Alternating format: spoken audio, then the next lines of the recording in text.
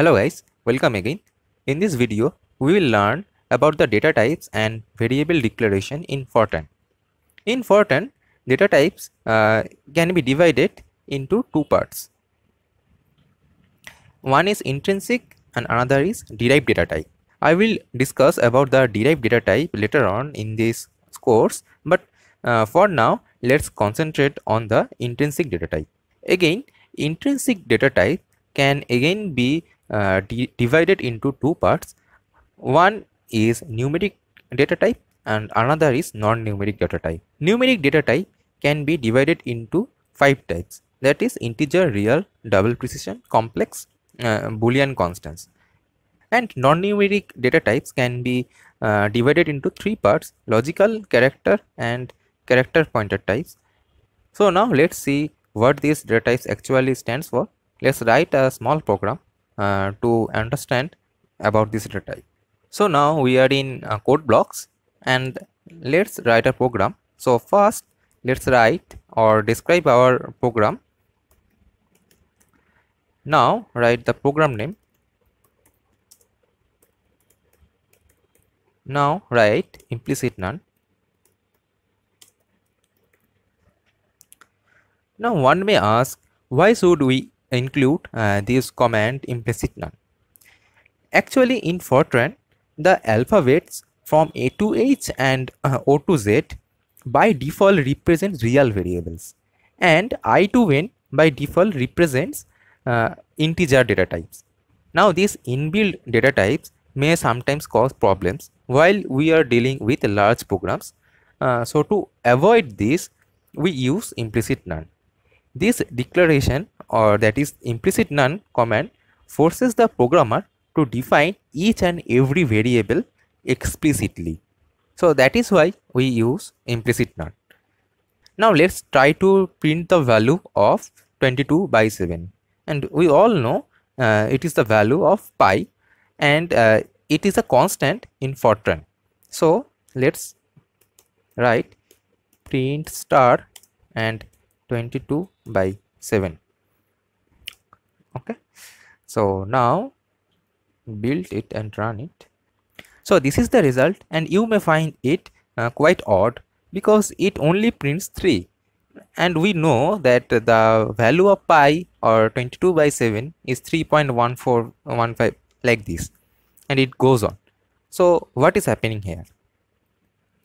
Actually this 22 by 7, it means FORTRAN already consider it as an integer, so it only prints 3, and it do not display rest of the decimal parts. So to print the complete value, you should write it like this: print, just put a decimal after 22 or after 7, then FORTRAN will consider it as a real number. So now if you build and run it, now see this is the value of 22 by 7, and it prints the decimal places up to 8 significant digits.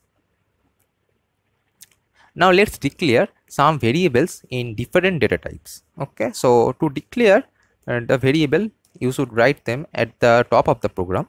So first integer a for real, say write it AR for double precision, write AD for complex, let's write AC. Okay, now again let's print this value for each data type. So let's first assign the variable. This is the assignment operator. This is single equal sign represents an assignment operator. Okay, so write 22 by 7, and for all other cases, and AC equals to. Okay, now print all the variables, that is A, AR, AD and AC. Okay, let's see. So now this is our output. As you can see, the first output is for a, which is integer, so it prints only 3. The second is a real number, so it prints up to 8 decimal places. The next one is a double precision number, so it prints up to 16 decimal places. And the last one is a complex number, and it is a complex representation in FORTRAN. So first part is the real part, and the next part is the part after this comma is the complex part, which is obviously 0 in this case. So a single precision number or a real number prints the digit up to 7 to 9 significant digits, but a double precision number prints 15 to 17 significant digits. Now there is another thing that I would like to tell you, that is, you can define the data type explicitly. That is, you can define it like this too. Say b equals to int and it's 22.7. This int means it will only print the integer part, and as we saw earlier, the value of this 22 by 7 with a decimal point, it prints the value up to certain decimal places. But if we use this int command, then it will only print the integer part. That is, we are forcing FORTRAN to print the integer part from the real number. Again, you can define it as real and just write 22 by 7, and we saw it before that 22 by 7 only prints 3, that is the integer part. So let's see what will happen if we forcefully declare this as a real number. So let's try to print b and c.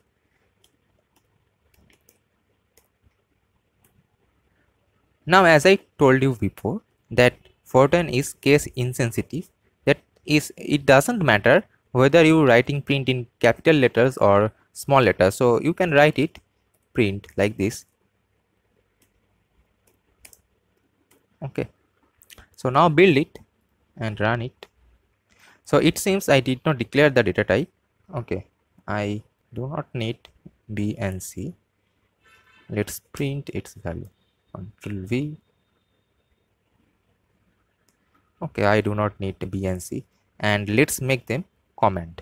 So putting an exclamation symbol before the lines make the line a comment, and FORTRAN will not consider it as a executable statement. Now build and run it. So this is our output. Leave the first 4. Now look at this last 2.